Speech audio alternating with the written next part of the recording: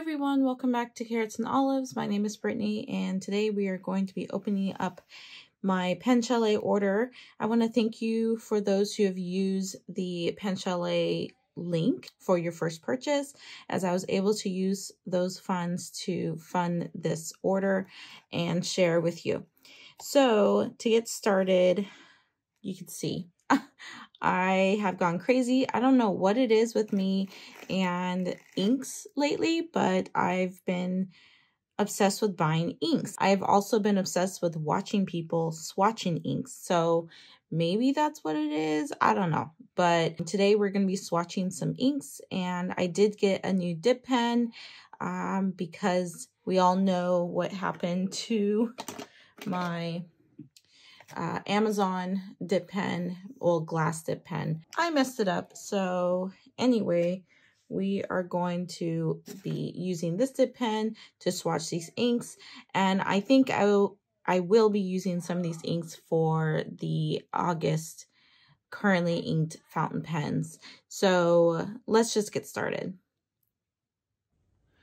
Okay, so this is what I got, minus the coloring, although I thought I purchased a coloring extra set, so I had to go back and check my order. So I have 3 Dominant Industries inks and 2 Van Diemen inks, and then a Iro Utsushi pen.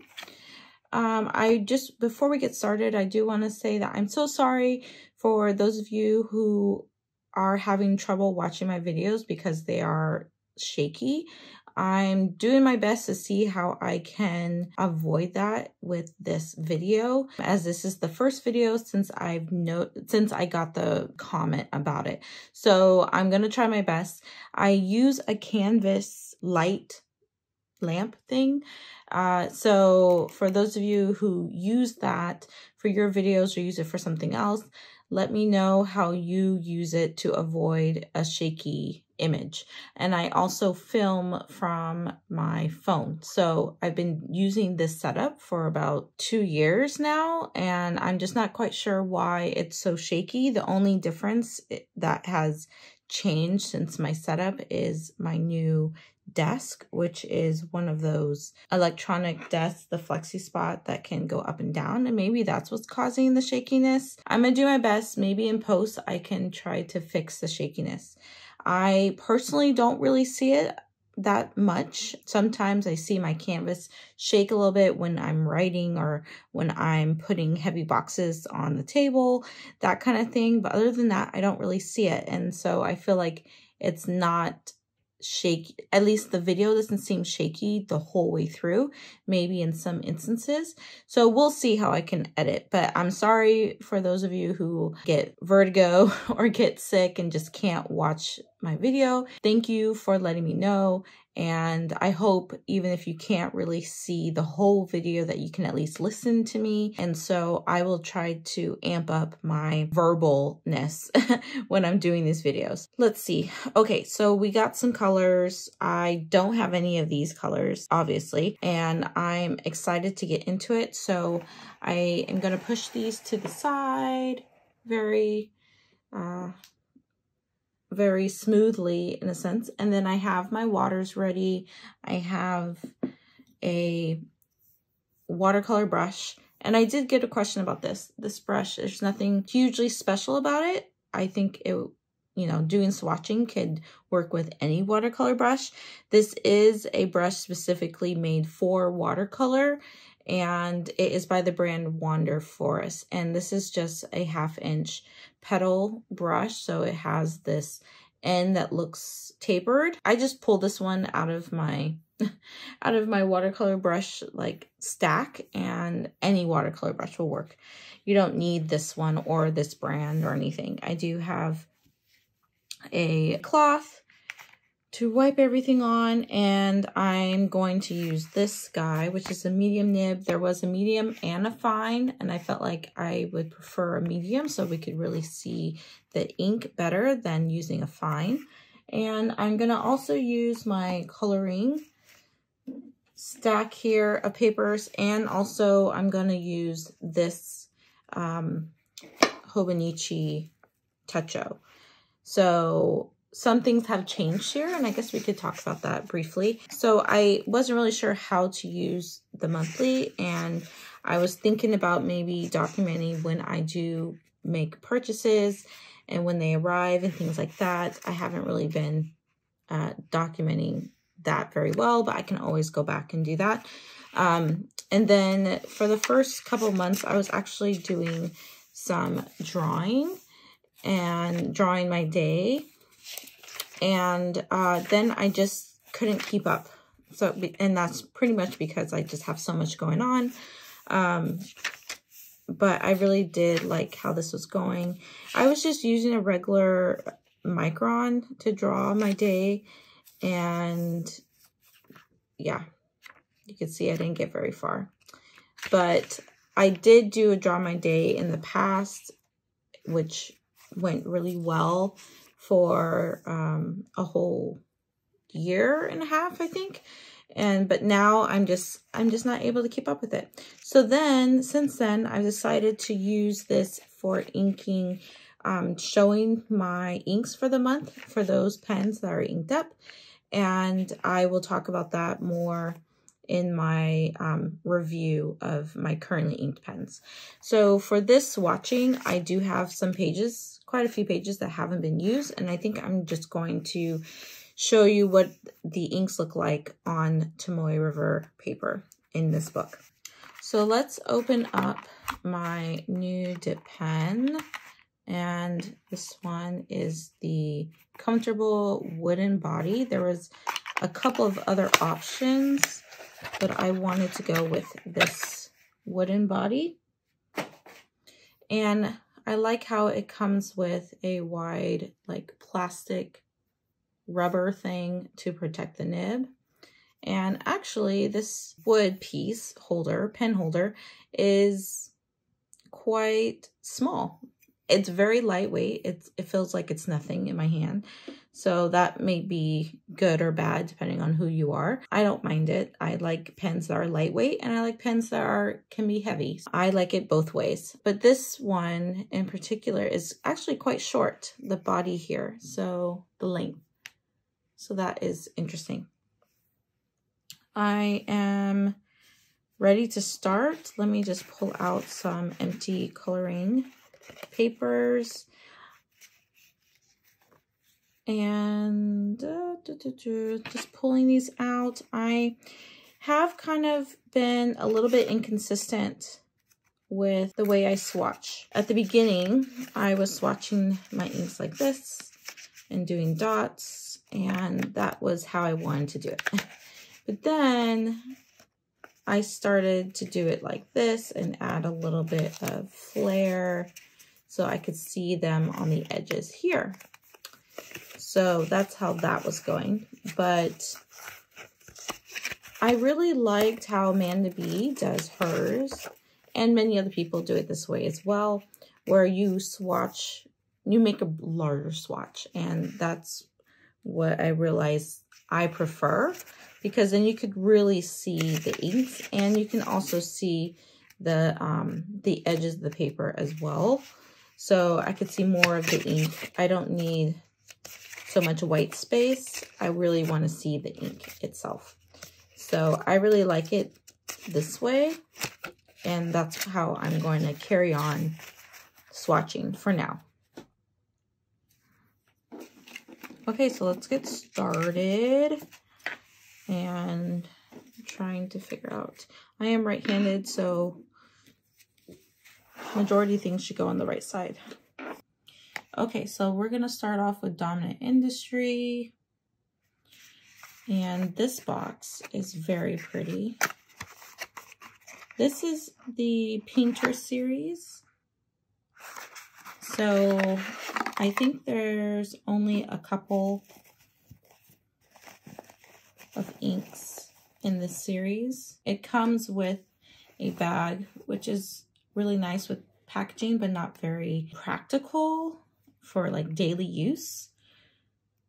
But I guess if you're traveling, you know, you have a place to put it. So I keep this in the box, and I really like how they have it here. They have the color of the swatch of ink, also on the little stickers that give the name. So you could see the color at the bottom. Let's see. And I love these bottles. There's 30 mLs, 25 mLs in each of these teardrop bottles. And I'm just going to dip this in water and just wipe it off real quick.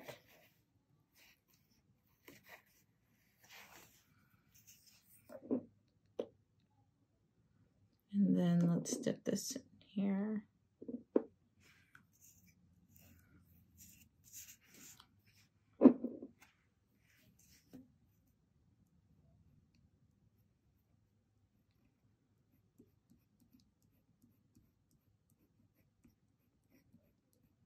Okay, so my first thoughts are that this dip pen is very smooth, not scratchy.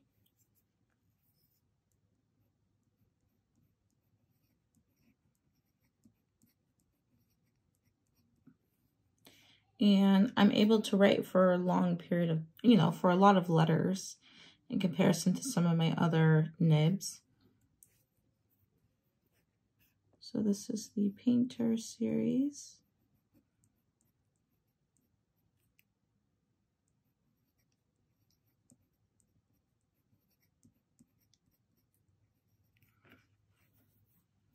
And first impressions, this ink seems like it's going to be really light in a regular fountain pen. So this is the Nymphes. I don't even know how to say that in French.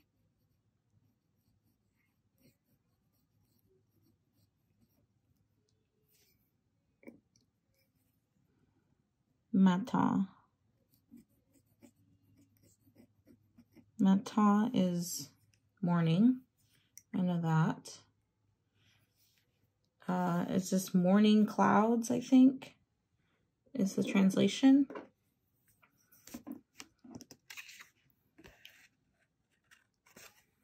Okay. Whoops. Okay, so there's a little bit of shake there. Just trying to dip it. And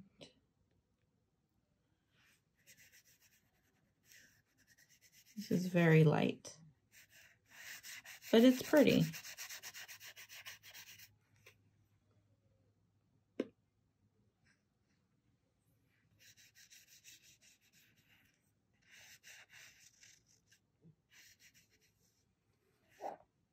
Okay.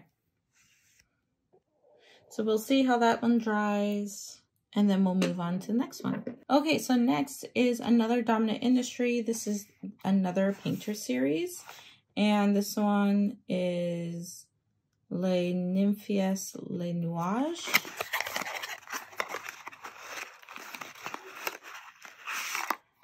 And I think that's night clouds, if I'm not mistaken. I'm probably mistaken. So let's give that a good shake. It has like a purple shimmer at the bottom. And I hope this one is a little bit darker. Now, the one thing about having a really light dip pen holder is that it could stain. And if that bothers you, don't buy a light pen holder. Okay, so Dominant.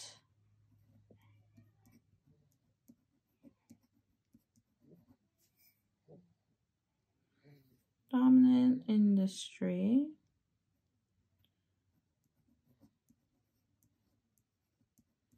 It's very dark now, maybe because I still had water at the top. So let me go over. Painter series.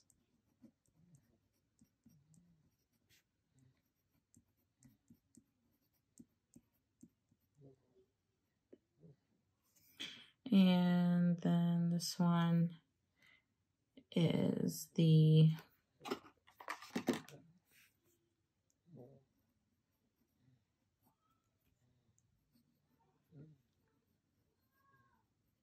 Les Nymphes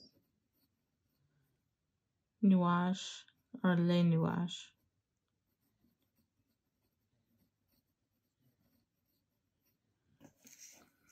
Okay, that looks a little bit darker. Let's see.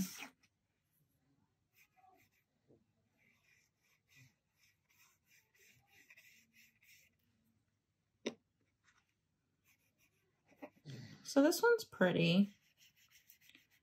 It seems like a typical teal, but I know as soon as it dries, there's going to be more colors involved. And it does seem more darker, especially than the last one.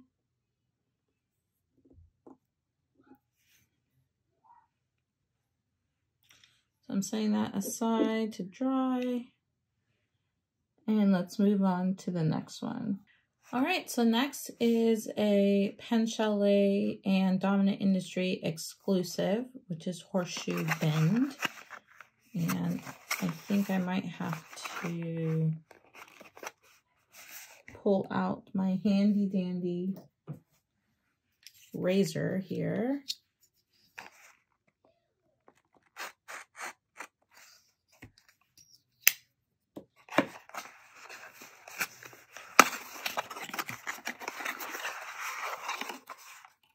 And I forgot to mention that in all the Dominant Industry boxes, you get also a little pipette. So that could be very handy for swatching in general, and you can use that for all your colors. So this is not part of the Pearl series, which the Pearl series has like the shimmer and glitter. This is just a typical regular Dominant Industry ink, but it's an exclusive. All right, let's see how beautiful this is.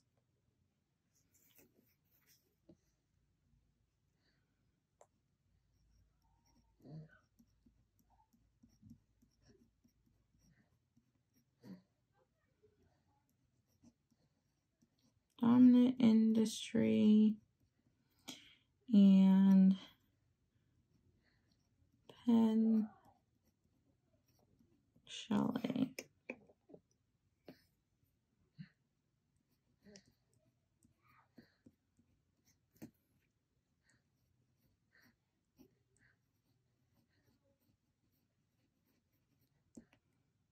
Exclusive. All right. Let's see.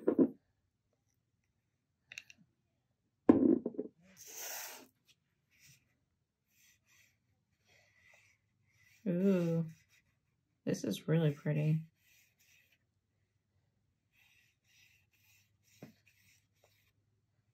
I love this color. It's so dark. And I can't pinpoint any color in my collection that looks like this. So this is a win for me. It's like a really dark teal. Okay, let's move on to the next one.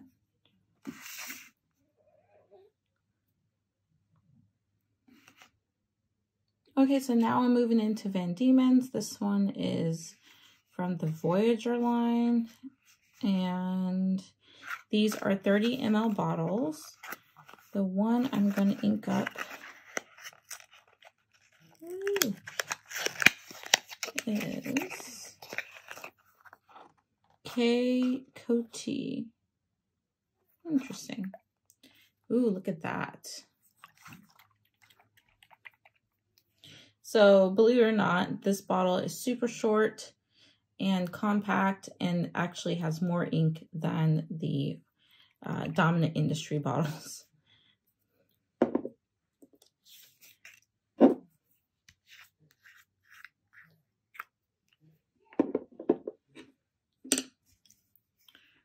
All right. Ooh, this really saturates the nib really well. So Van Diemen.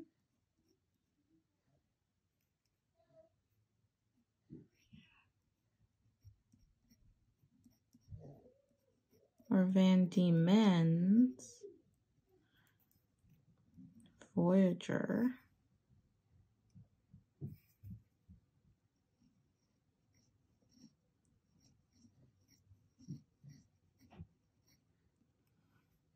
Oh, there's no apostrophe.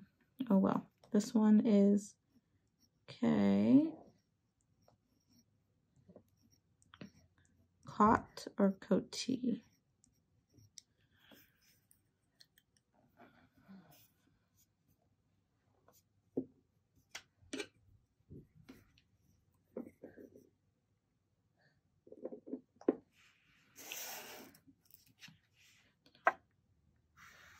Oh, this is pretty. Okay, this looks very similar. Oh, not really. Well, okay, so if you're not looking at side by side, it reminds me of the last ink we just swatched. However, now that I'm looking at both of them, and you're not being able to see it, they are different. But this is really pretty. This leans more blue, whereas the other one leans more green. But they're both really gorgeous. Oh my gosh. Okay, so let's move on to the last one. So the last one is another Van Diemen's. This is the, it says Birds of a Feather, fountain pen ink, Mandarin Duck Nape. I think this was the group of Van Diemen inks that sold out really fast. And I really wanted this color. It's in the similar family as majority of the other ones I just swatched.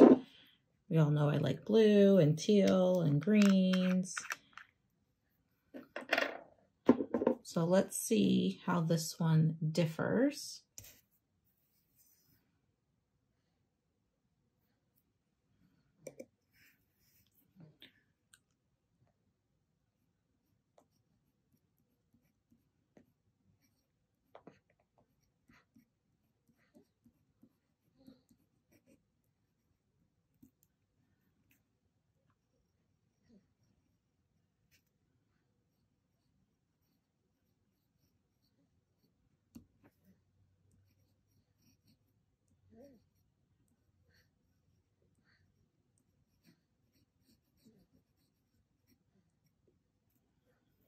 Mandarin.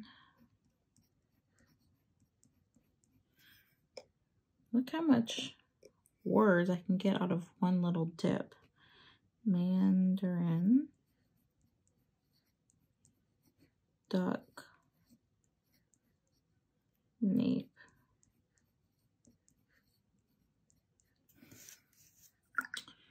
Looking pretty. I like this light color into the dark color. All right, let's see how it swatches.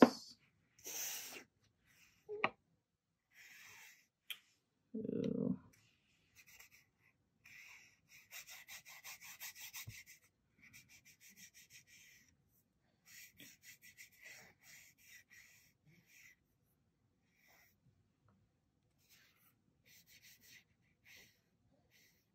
Pretty, pretty, pretty. Just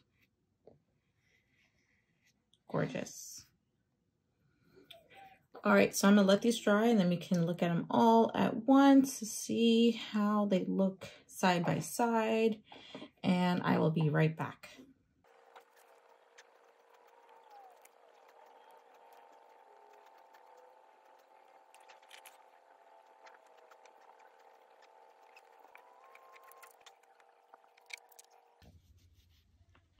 Oh my gosh, you guys, these colors are absolutely gorgeous.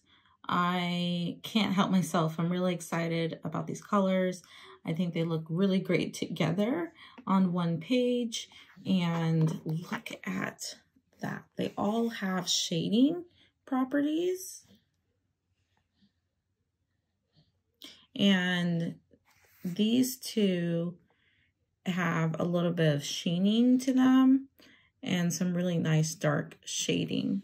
Sorry, these two at the bottom, the Van Diemen's.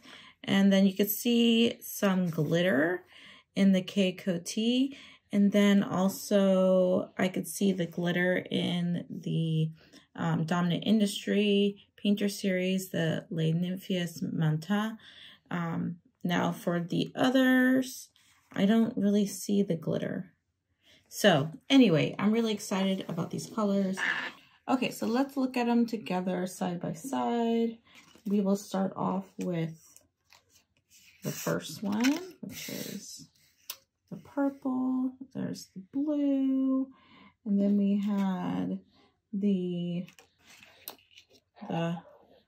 exclusive, and then the Van Diemen's K Coty, and then the nape. Mandarin duck nape. Okay, so we can see these are pretty close. Again, this one's more of a deep teal. This one's more of a blue teal that's still deep. And then this one's actually more green when I compare them against these. This one's a very light blue, a very light purple. So a little bit unsure about how these will work in a fountain pen for legibility, but overall really excited about these. And I forgot to put the name. This one is the Horseshoe Bend from the Pen Chalet and Dominant Industry exclusive. I forgot to put the name down. So if you have any questions, please feel free to put them in the comments. Before I go, I want to know which one is your favorite and which one do you think is my favorite? Let me know in the comments below. I want to thank you for watching this video all the way to the end, and I will catch you in the next one. Bye!